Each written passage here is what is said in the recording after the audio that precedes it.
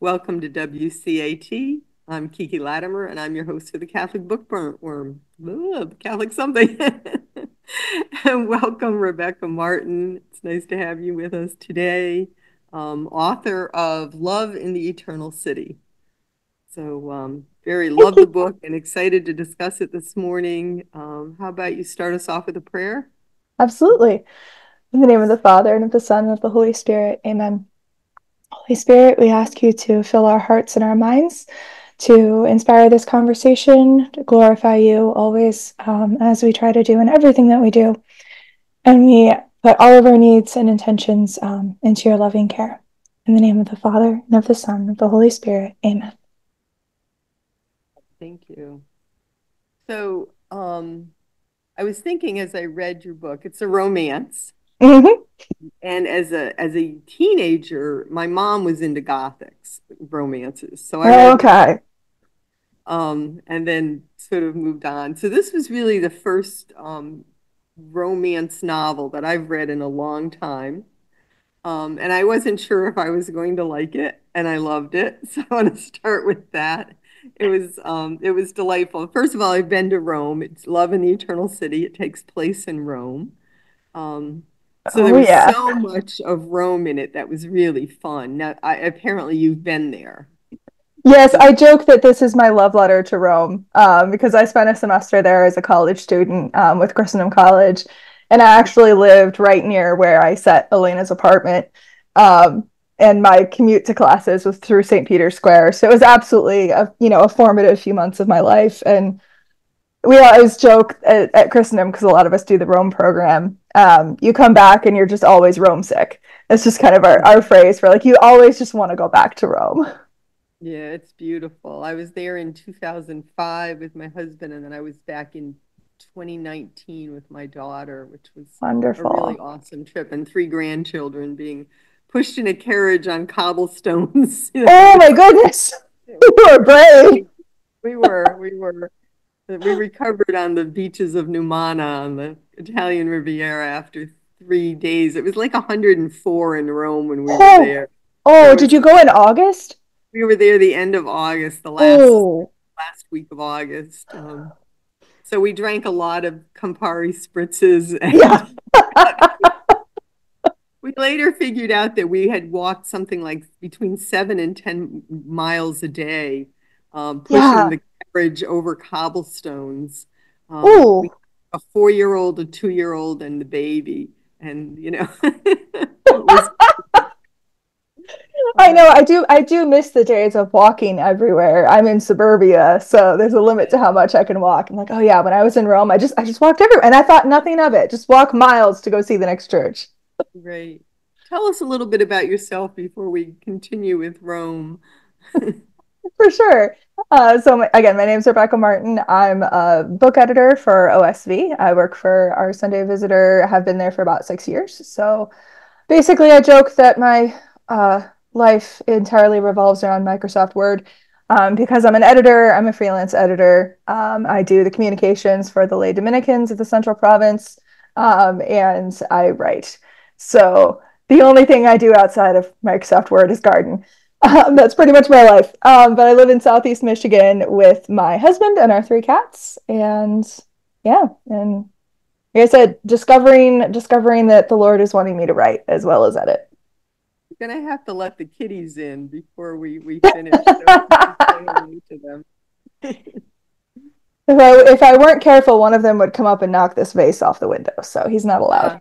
Uh, yeah, cats. Yeah, they cats rule. What is it? Dogs drool, cats rule. You Yeah, know. pretty much. No, Yeah, these three they have their own territorial dynamic, and it's just we're just along for the ride. got it. I get it. I've had both, so I know. So, Love in the Eternal City. Do you have a copy of the book handy there that you can I show? do, so I can show off the gorgeous cover, which I did not design. Oh, I love Um, it. it's so pretty, and it's like the nice soft matte cover. Yeah, so Love in the Eternal City. Do you want to give the synopsis or do I? Well, I so you it's a love story, obviously. Mhm. You've got Elena and Benedikt, and they meet. Benedikt's a Swiss guard, So I Yes. learned a lot about the Swiss Guards that I had no idea about. Um, So did I as I was writing.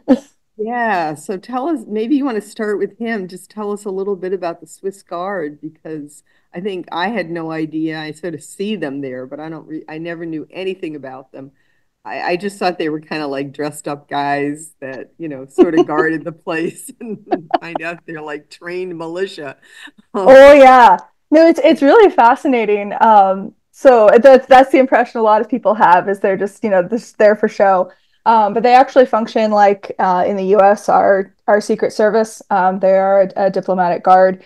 So it was really fun to dive into what they do on a daily basis and kind of how they function. Because Benedikt is a young man from Switzerland. The Swiss guards have to be between 18 and 35. They have to be men of good character and they have to be Catholic. And they all have to have some Swiss military training. So they come to Rome, and it's a completely new experience for many of them. Switzerland's very rural, so that's an adjustment. But they have such a very unique role, in protecting the Pope and in kind of it's different than just protecting a civil leader. They're protecting the man who's the head of the church. And so it's really cool to dive into them. And I actually worked with a former Swiss Guard, Andreas Widmer, who gave me a lot of inside information. inside So I know information. more about Swiss Guards than you can find on the internet now. Well, that was a fun part of the book for me was to learn about that, having been to Rome and seen them, but really had no idea that I just sort of thought they were kind of like security Yeah. guards.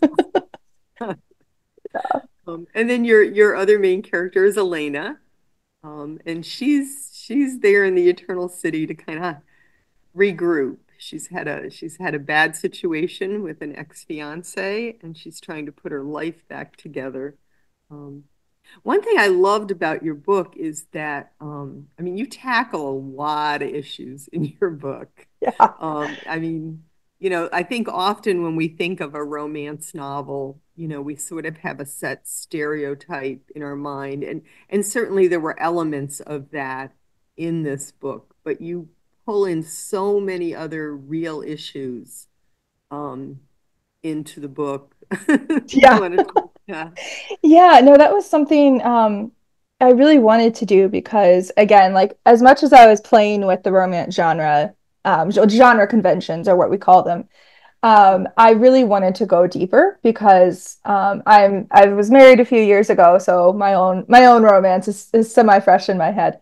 And there's really it's not a full love story unless you're actually talking about who each of these people are, and what they're dealing with, what they're bringing into the relationship.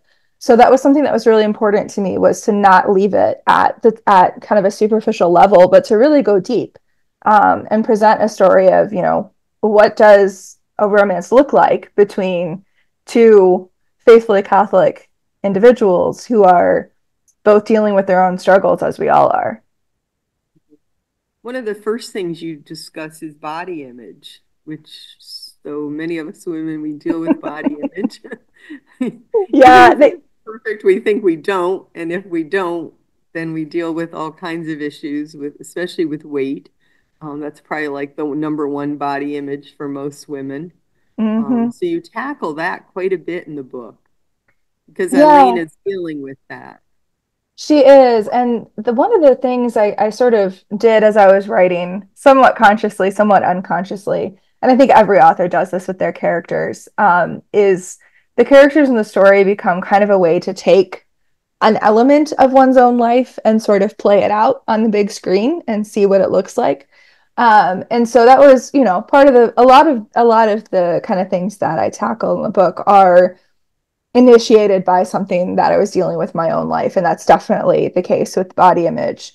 And Elena and I both dealt with kind of a sudden weight gain and then kind of having to tackle like, what does this mean for me? What do I look like? Who do I want to be in the midst of this? So it was important to me, just again, kind of the reality check, to have a character who really is dealing with the things that a lot of us do deal with. I found it interesting that she works on that not by going on a diet, but by working on her life. Hmm. And that was Yeah. one of the interesting things to me that you pulled into the story. And I think it's really the essential there because again, as I was discovering myself, um, the body image issues are rooted in one's own sense of, one's own dignity as a child of God. And without that, there always will be some sort of struggle between the ideal and reality. If we kind of lose sight of our own value as a human. And so I thought, again, it's something I'm still trying to understand fully. Elena's growth journey is all there on the page. Mine's not yet. Well, I mean, we live in a culture. I mean, for instance, if you look at models back in the 1950s, say in this country, they weighed Mm. 50 pounds more than the models today do. Yeah. I mean, so we have this culture that's just demands this radical thinness of women. So much so that Hmm. you really can't enjoy life. And then of course we're this food-oriented culture, um, as Rome is. It's just that the food is just better there, but most cultures are food-oriented, and we get together. It doesn't matter what you get together for, whether it's a wedding, a funeral, or just to hang out with friends. And it's like, what are you going to eat? What's That's our well, and that's one of the things Elena deals with is going to Rome because a lot of Italians just because of better food quality, but also because a lot of the cities are more set up for walking, so you're just naturally more physically active than a lot of Americans are. There's kind of an immediate contrast. And it's hard to miss when you're over there as an American or in a group of Americans. And then you look around you at the Italians and you're like, oh, they're all skinny and they're all gorgeous. And you and just they sort of dress start so to lose nice. sight. Yeah, and they're always stylish. You can And always we, pick out the Americans were the ones that look like oh, slobs. I know. You Oh see my the gorgeous gosh. Italian women. Yes. And If that's you're something wearing a that like, skirt, you're Italian, or at least European, most likely. And if you're in shorts, you're an American. yeah, pretty much. Pretty much. Yeah, And I if you're brought if my you're skirts. wearing jeans, they better be skinny. Right, right. Yeah, so it's tough, it's a tough culture. So you do deal with that. You also deal a lot with the concept of women in self-defense. So Elena has an ex-fiance who's a bit off the rails. I don't want to, spoil it. Yeah, we'll go with off the rails. He's not a well person. And so, being able to defend herself should things go awry is important. But you really bring up the concept that just it's important in general for a woman. Sometimes we wind up suddenly we're walking the streets alone somewhere, or we're stuck somewhere, to have some kind of knowledge of self-defense. Yeah, and it's interesting. Benny originally, actually, Benedikt originally wants Elena to learn self-defense, also just as a confidence booster. And that's really kind of one of the things I wanted to bring out is that it's a really good, what I have seen and the little that I have done, which is very little, is it's allowing one to kind of be self-possessed and be aware of one's body in a very positive way. So it does play into like the body image sort of thing, and to build one's strength and confidence so that if you are in a difficult situation, you can get yourself out of it. And unfortunately, I think, yeah, the reality is these days that we as women, and especially if we're alone or if we're single, it's becoming more and more important for us to be able to at least have the situational awareness of the threats because it's becoming less and less safe for us, unfortunately. Well, also with a culture that's been, becoming unhinged, Oh yeah. less and less connected to family and friends. Um, Mm-hmm. we're going to see, more mental health issues. We are seeing more mental health issues. I mean, it certainly came out after COVID when people Mm-hmm. couldn't get to their groups and couldn't get to their, self-help groups and things like that, um, not to mention, drug addiction and alcohol addiction and this kind of, and Mm-hmm. prescription drugs and all of that. Oh yeah. One of the things you bring out, so Elena had been dating Chris, is it? Yeah, Chris, Yes, the Chris. ex. Um, And there were lots of red flags in that relationship. So that's one of the things you talk about is becoming aware of red flags. So she's looking for red flags in this new relationship. She is. And rightly so, because she didn't look for them last time, and they were certainly there. I have a really good friend, and many years ago she was marrying this gentleman, and her family saw all the red flags, but she didn't. To the Mm. point where they offered her like a trip around the world, or they'd buy a house for her if she just didn't marry this guy. Oh. But and she saw some of the red flags, but women, we always think we can heal him, we can fix him. Hmm. And so you bring that out. She did marry him, and he did have extreme mental health issues. And she later got it many years later after she got a divorce and an annulment, thank goodness, based on those mental Mm. health issues. But went through an awful lot. Still Yeah. grateful because she has two beautiful children, Oh, good. but a very, very, very difficult mess. To a gentleman who's artistic and in many ways a beautiful human being, but too many mental health issues. And so you bring up these red flags that when we're dating someone, it's important to be aware of. Yeah, and I think, and one of the reasons that Elena doesn't necessarily put all the red flags together is because of kind of the subtlety of those mental health issues. Because they were so, because Chris, the character, he kind of was going on and off of his medications. And it sort of underscores the reality that when we are dealing with mental health issues, we're often very good at masking them and very good at hiding the problems. And it takes an openness and a vulnerability to say, I have these issues and I need help. And without that, the problems sort of keep bubbling under the surface and get to a crisis point. And I think it was interesting to kind of dive into for Elena then, thinking about what is she bringing into this next relationship, not just looking for red flags with Benedikt, but also assessing herself and wondering if she's even ready for a relationship given what she's struggling with now. So it's an interesting conundrum that I may have tortured my characters with slightly. Well, at one point towards the end of the book, there's the line, Beni and I are both wounded people. Mm, And so we have this understanding in Catholicism that we are all wounded. We yeah. carry original sin. We carry our, inclinations to the wrong things. So that discernment of, a difference between a red flag and, a yellow flag, and a Right. red flag and, a pink flag sort of thing. Um, we all have wounds. We all have issues, especially in a culture, for instance, now people are marrying later. So you meet people later. You have more baggage later than you have when Yeah. you're 20. You're marrying at 40. So trying to discern between, is this a red flag or is this just normal woundedness? Hmm. You really bring up the concept of discernment and prayer.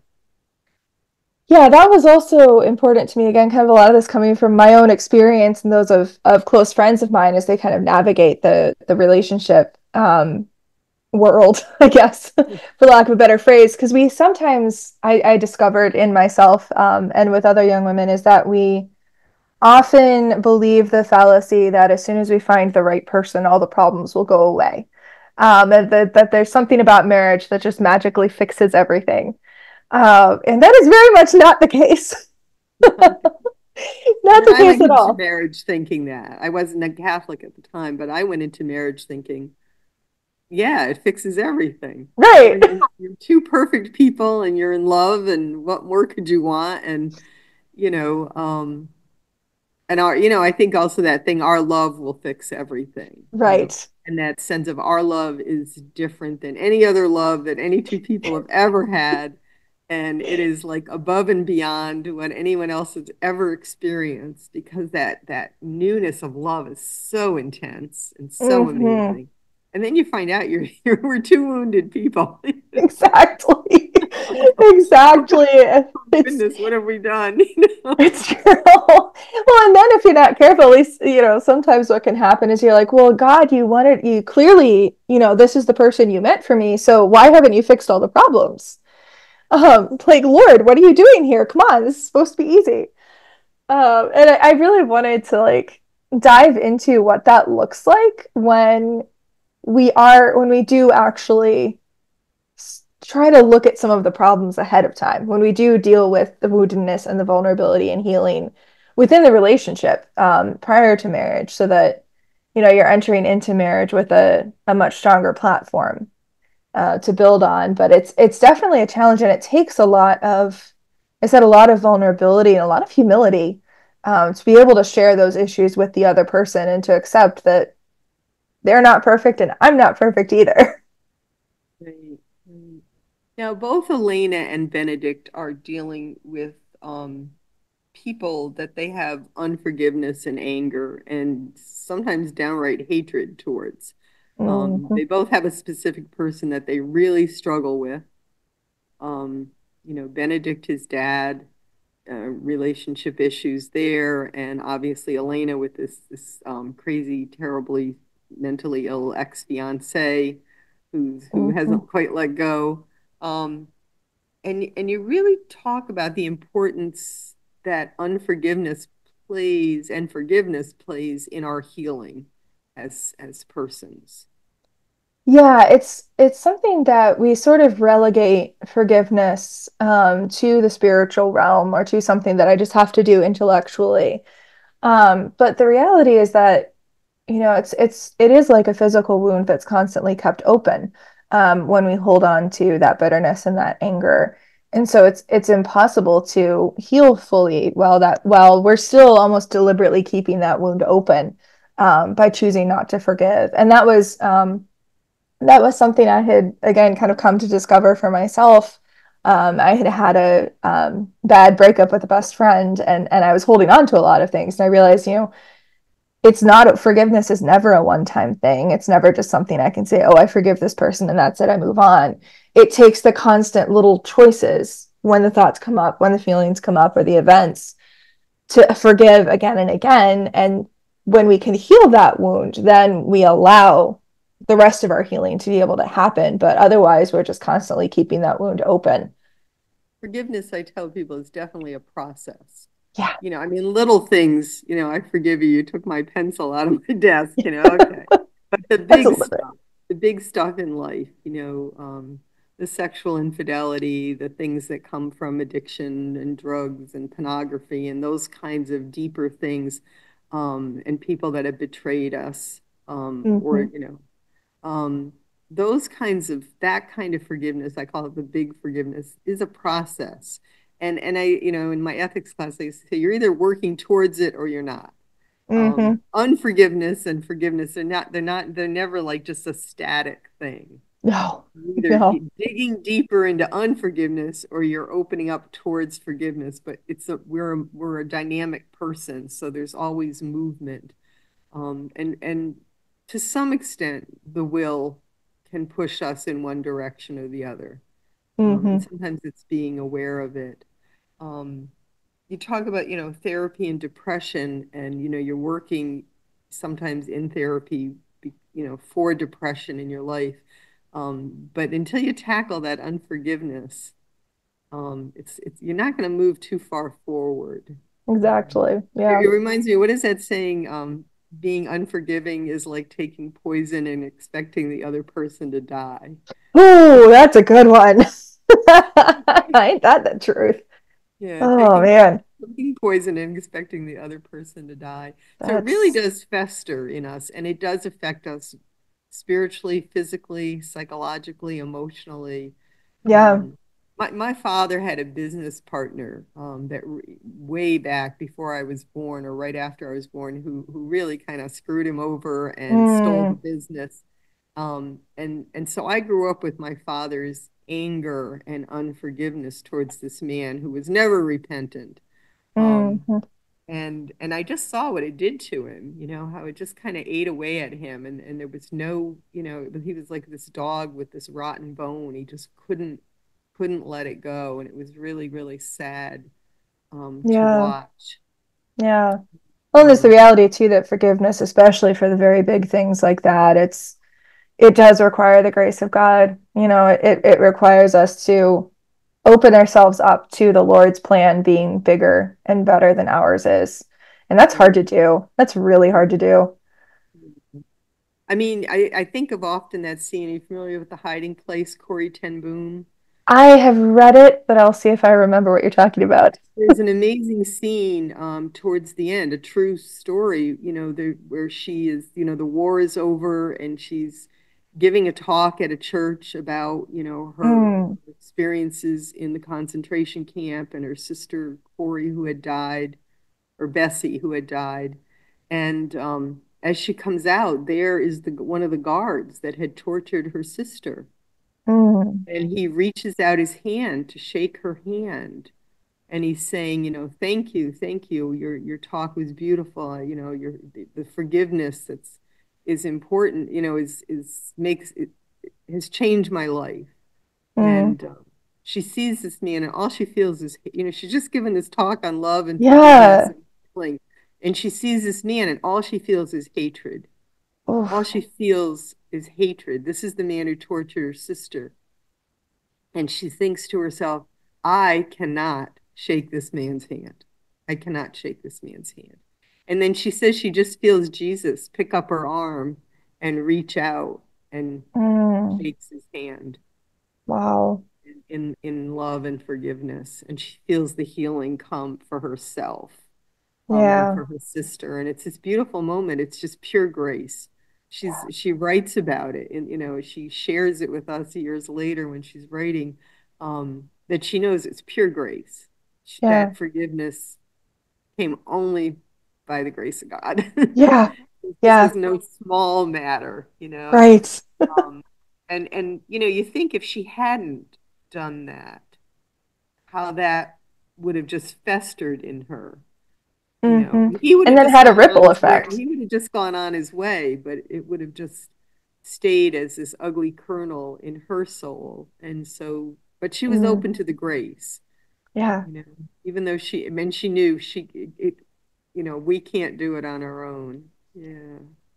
And it's Yeah. it's cool to see too sometimes how that grace comes sometimes through other people, through someone else, saying something that we need to hear, or kind of giving us an opportunity to enter into that forgiveness. And that's interesting that especially like in that scene, like with the guard, meeting the guard, if that hadn't happened, she wouldn't have had that opportunity to respond to grace and to deepen that forgiveness even more. That's really beautiful. I need to go Yeah. back and read it. I want to say I read it when I was 12 or 14 and definitely did not absorb as much as I wish I had. It's a pretty amazing scene, and there's a couple of scenes from that have always stuck with me. Mm-hmm. But that's one of the final scenes in the book. It's quite stunning. Yeah. Yeah. One of the things you talk about also is that there's um, in depression, and in especially after trauma, that there is a place for therapy, and there is a place sometimes for medication to Mm-hmm. get you through stuff. Yeah, it's something that I'm formed very much by my Dominican spirituality. As I mentioned, I'm a lay Dominican, and one of the kind of core aspects of that is the reality that we are integrated human beings. We are body and soul together, and healing has to happen in both.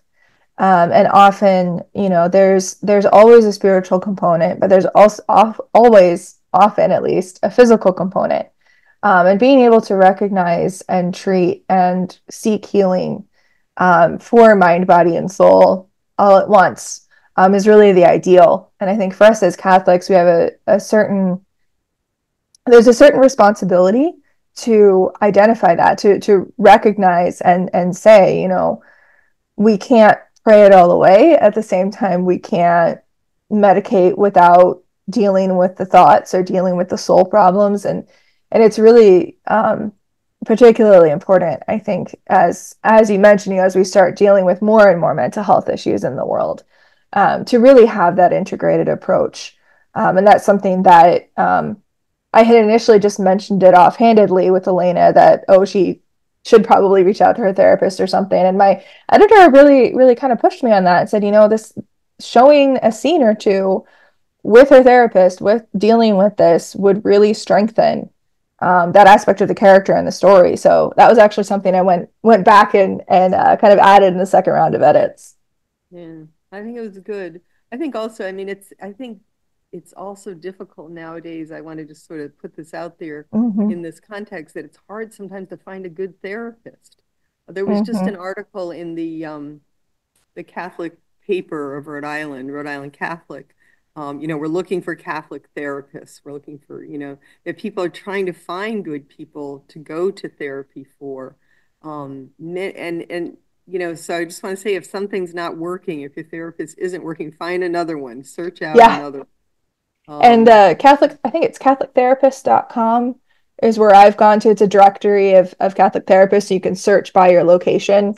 That's where I've found and helped other people find good ones. But it's definitely it's a process, and it can sometimes be really hard to find one and find a good one and find yeah. one that you can afford. Right, and find when you can afford. And also, just because someone's Catholic doesn't mean they're a good therapist Mm-hmm. necessarily. Mm-hmm. You may find someone who's not. My husband and I years ago went to a Catholic therapist, and she was a monster. Mm. She decided everything wrong in our marriage was his fault, and everything right in our marriage was my fault, mine. Ooh. And she was horrible. She was horrible to him. And so after about 6 sessions, I finally realized like this really isn't fair. I've got like such an advantage, which is, two women. Women tend to communicate better than men do, easier. Mm-hmm. And so, it was like the two of us ganged up against him. And I suddenly Ooh. realized like, well, this is not right. Not healthy. I could have gotten away with murder in that Oh my situation. gosh, yeah. Catholic therapist, and she was really, off the rails, and I think she Hmm. herself. So you do have to be really careful when you go to a therapist. Well, and At there are least many good therapists who aren't Catholic but will right, will understand and appreciate and bring in your own faith to their right, work. yeah. So find someone that and be open to the fact that like this person is taking my side way too much. They're Yeah. not really helping me. Yeah. Which I always find very interesting. But it is Yeah. difficult to find, and sometimes your best therapist can be a really good friend who's honest with you. Hmm. If you have a really, really good friend, I always say look for friends that don't always take your side, but Yes. that can be honest with you and Yeah. kind of challenge you to look at your flaws and sort of work through them. If you have a friend that always agrees with you, like that's a A little red flag. aware. It's true. Well, and that reminds me of the other friendship in Love in the Eternal City, which is Oscar and Benedict. And Oscar's definitely that friend who will totally tell Benny when he's off the rails and needs to straighten out the way he's thinking. Right now in my life, I'm working on some stuff, and I'm working on it by going to weekly confession, Mm, which I've never done weekly confession. I've always done like, every couple of months kind of thing. yeah. But that's been an interesting process for me is to look at my flaws by going to weekly confession and get grace and, an extra Yeah. dose of grace along with it. And so while it's not therapy, it's a place where I can be like completely honest with myself Hmm. and my pastor and sort of work through things that are important to me at this point in my life. So Yeah. I recommend that also as a really good place sometimes to begin is this, sacrament of reconciliation. You Absolutely. can you get reconciled with God, but you can also work on getting reconciled with yourself. Um, Yes. yeah, And that yeah, gets back to, the spiritual healing is also going to help the mental and right, the physical healing as well, for sure. right, yeah. So we Talk really talk all about have our to. Lord as the physician of our souls. So, You mentioned also, I just want to bring up, well, a couple things here. Confession versus scrupulosity. yes. So Yes, you, that was, sorry, go ahead. you go ahead because Well, let's talk. Explain what scrupulosity is for those people who don't Yeah. know. So scrupulosity is actually pathologically part of OCD, obsessive compulsive disorder, that manifests specifically in the spiritual realm, and um, it's kind of this over focus, over awareness of seeing sin where it might not be there, of constantly worrying about every little thing possibly being a sin. And often it can manifest specifically in holding one back from receiving Holy Communion for fear of very, very small things like, your lip is dry and you chewed off a piece of skin. And does that break the fast? It's that kind of level of worry and fear. And it's something that I've encountered in several of my friends who suffer from it, and it's a suffering. I mean, it is absolutely something that is, It's really self-critical. I mean, you're just yeah, critical of everything. You breathe wrong, you know?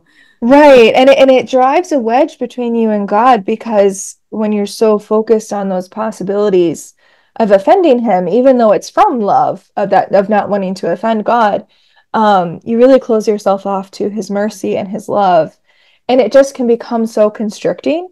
And Elena's case is very circumstantial. It's very much a side effect of the depression and the PTSD, but it's something that many people struggle with for their whole lives. And it was I actually, as an OSV editor, edited a book by Kevin Vost on scrupulosity that tackles it from the physical and the spiritual perspectives, and learned a lot through that process of reading that book. But it's something that just many people struggle with, and um, it always breaks my heart to see people struggling with it and just like wanting to help. And so it was very much something that was natural for Elena to deal with in that situation, and provided an opportunity to just sort of bring it up as something that, yeah, people deal with. I mean, it really is that constant thought, I'm not worthy, I'm not worthy, I'm not Mm-hmm. worthy. And I'm not worthy to the point where I won't receive grace. I won't reach for grace because, oh, I'm not worthy. Well, of course we're Mm-hmm. not worthy. You know, like Exactly. just grab it, you know, and just Right. get worthy, you know. Yeah. But it's that barrier to that, you know. We also a lot of times I think not so much scrupulosity toward ourselves, but we have that tendency to direct scrupulosity to everybody else. Well, It's they're not true. worthy. Why is that person receiving the Eucharist? You know, they're not worthy. So it's Yeah. a checklist for people around us as well, Hmm. which also blocks grace for ourselves Yeah. because we're so busy, making sure everybody else is worthy. Right. It makes us pretty unworthy. Forgiveness. Yes. Right. Yeah. It's really a wonderful story that you've written. Thank You just you. you really you know bit off a lot to bring together a really very realistic love story in many ways. But it is set in the Eternal City. It is set in Rome. You've brought in that flavor, having been in Rome only twice, but you've certainly brought in that flavor, that Italian flavor of being in Rome. Um, yeah, right, Dan. I loved it when she went to go to the Eucharist, to go to Mass in St. Peter's, and the guard stops her like, "Oh, if you're a tourist, you can't get into that Right. chapel." Because that happened to us. It's like, wait a minute, you can't come in here. No, no, we're here for Mass, you know. Yes.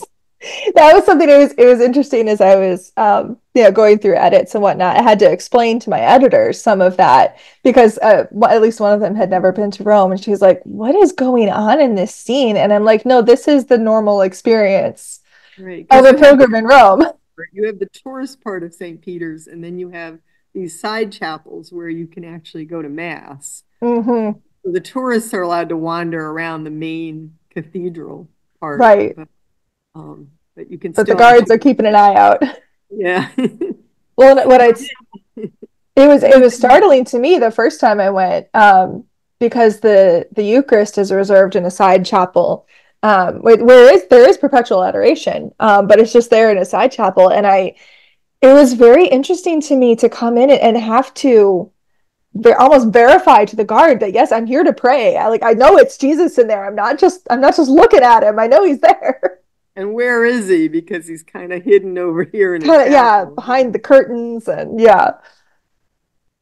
You didn't mention, I was surprised that you need in all the cathedrals, all the churches in Rome, you need to have your shoulders covered when you Yes. go in.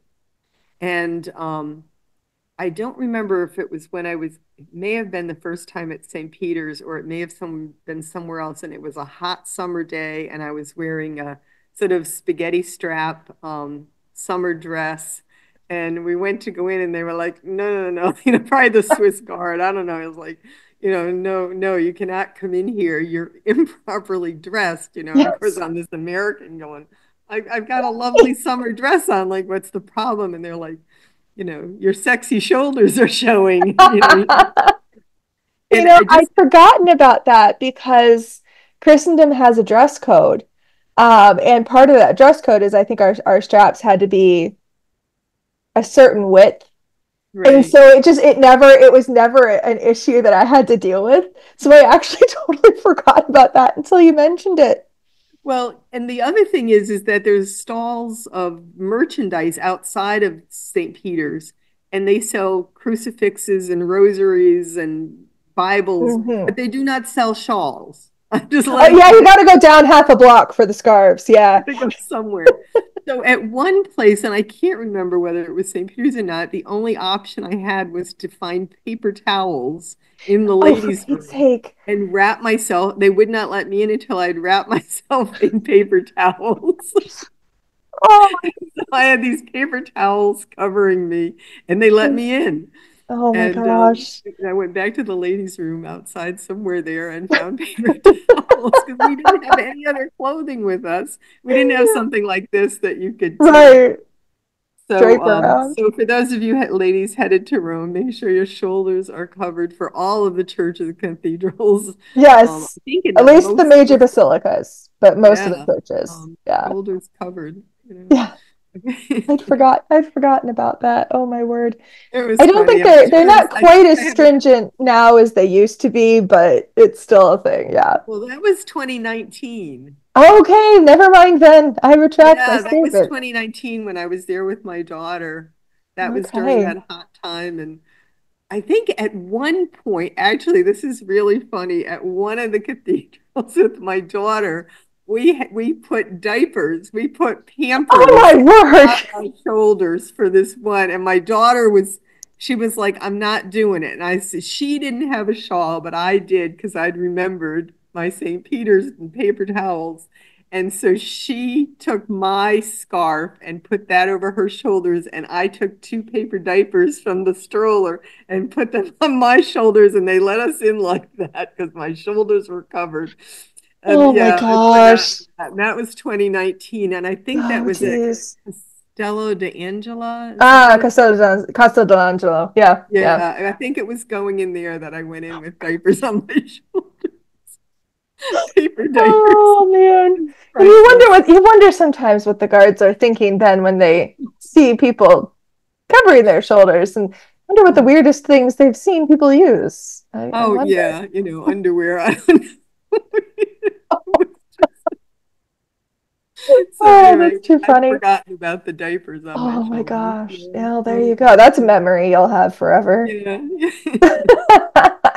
It's like, Mom, you're ridiculous. I'm like, yeah, but we want to go in. I said, you've got to see this church. It's one of the most Hmm. beautiful. It's my favorite one in Rome, Yeah. besides St. Peter's. And so in we Oh, went. funny. But, yeah, Yeah. there's so much you've really, it's really a delightful book. I Well, thank love you. reading it. Like I said, I don't get a chance to read romances very often. I'm usually reading philosophy and theology, heavy duty philosophy, theology, and I don't get to just a chance to read something delightful.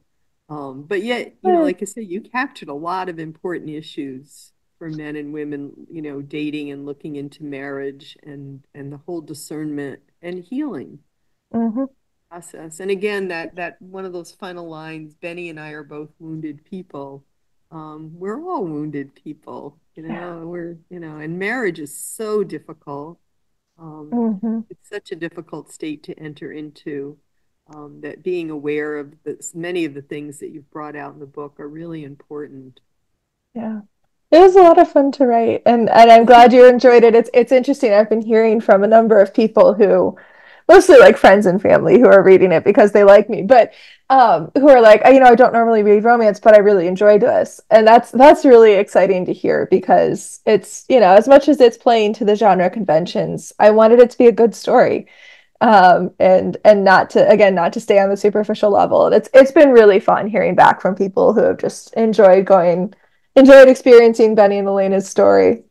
Yep, delightful. Is there anything else you'd like to mention that we didn't touch on that's I'll important? just give a shout out to my publisher, Chrism Press, which does good Catholic fiction.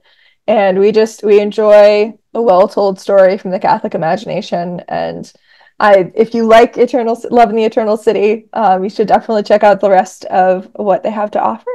And also stay tuned because this is the first of a trilogy. That So was my next question was what's in yes. the works? So this So is Rihanna and Oscar's story will be the next one. what is the name of it? That will be Love in the Glass City. Part of it will take place in Venice, but it will be Rihanna and Elena's story, or Rihanna and Oscar's story. Sorry, the Oh, two friends from okay. this Oh, book. Yeah, nice. Oh, yeah. wonderful. Get to Well, dive into get in touch theirs with me because I'd love to read it for and sure. their interview. That'll be fun. So you're working on, and there's a third one that's in the. Yes. So the third one will be Oscar's little brother as a recruit in the Swiss Guards. So we'll get to see kind of a young Swiss Guard starting out, and then Elena's younger sister, who is a archaeology student working in Pompeii. So that one will be Love in the Buried City, and that will be coming out sometime in the distant future because I have to finish the next one first. Pompeii. That's the one place I did not like being. Mm. Didn't Oh, like. I'm a history nerd, so I enjoyed Oh, it a lot. But it's a oh, challenging place to visit for sure. I felt like a voyeur. There's Just, a little bit of that. There's always a little bit of that. Yeah. it's very interesting to me how disturbing I found it to be there. Mm. Amazing, but I was like, all right, get me out of here. Take me back to It's um, probably a good sign for your sensitivity.